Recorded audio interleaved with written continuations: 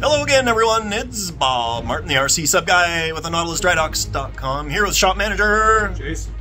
And I want to share with you a little project that we've been working on. We're working on something with a government agency. We can't go into the details, but part of it is an automatic trim system for a submersible. I want to show you what we've come up with.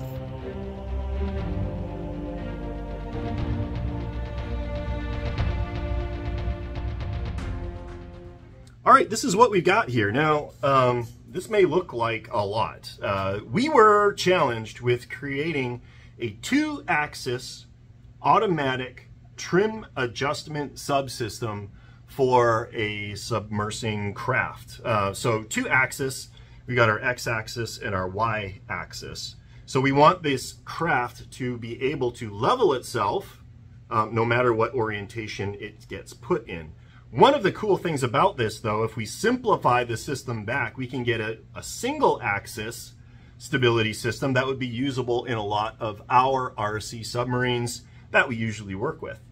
Before we get to that point, let's just show you, actually, you know what we'll do is I'm going to unplug one of these and we'll show you what the single axis would look like. So we're going to go ahead and power it up. Now, just before we do, we've got this plumbed in so that these opposing tanks are in a circuit and these opposing tanks are in a circuit. We've got trim tanks half full of water going to a reversible gear pump that goes back to the other tank, and then they're vented together with a little air hose.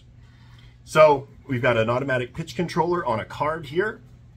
We're going to hold this and we'll show you moving forward and back what this ends up looking like single axis automatic trim system. All right, so the electronic speed controller is all showing that it's good.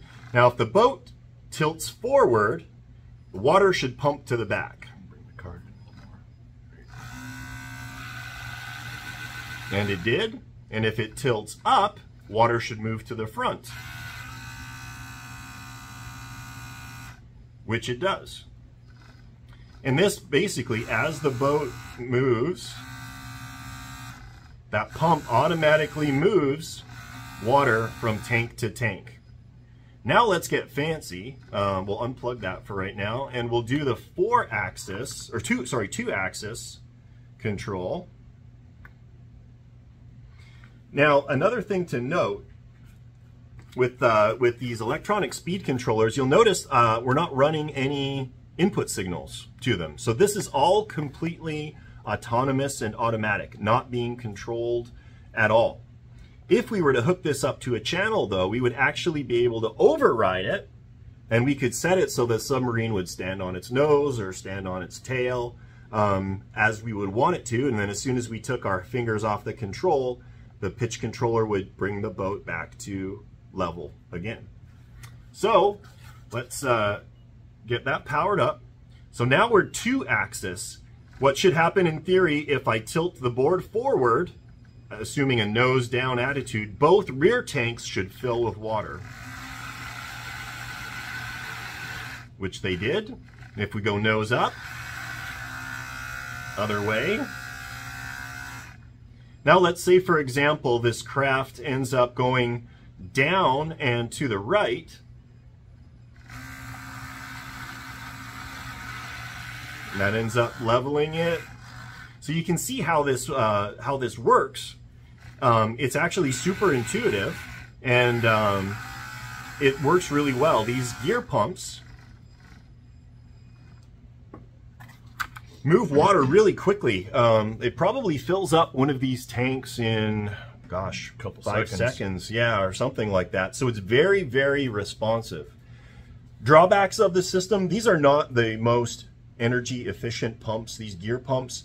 And if you're in a craft where you're close to neutral buoyancy to neutral trim, and it's moving back and forth constantly, these motors are going to be pulling, I think, about 2 amps.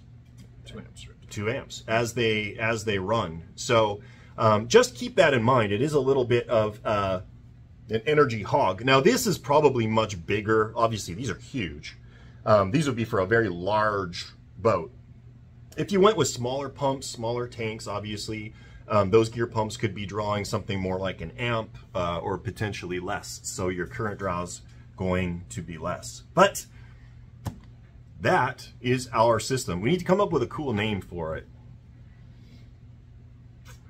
You got me. I don't know. ATSS, the Automatic Trim Subsystem.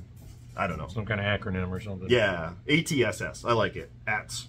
But yeah, completely autonomous, does not need to be connected to anything. It could potentially live in its own watertight cylinder, completely removed from the control of the boat, or run a couple of, or one, servo lead to it, and you'd have manual control of your boat. And there you go, the newly dubbed ATSS, Automatic Trim Subsystem for submarines. Hope you liked it. I'd love to see somebody attempt to put this in a boat. I'm kind of tempted. We need a big boat to put this in now. We got a couple big ones out there. We have a couple big ones. That Sea View would be a perfect candidate. That 80-inch Sea View. Yeah. So there you go. On behalf of Bob Martin, the RC Sub Guy, and Jason, we will let you go. Thanks for watching. If you like what you see, please do like and subscribe. It helps us out a lot. Drop me a comment, shoot me an email, bob@nautilusdrydocks.com. We would love to hear from you. And with that, we will let you go. Until next time.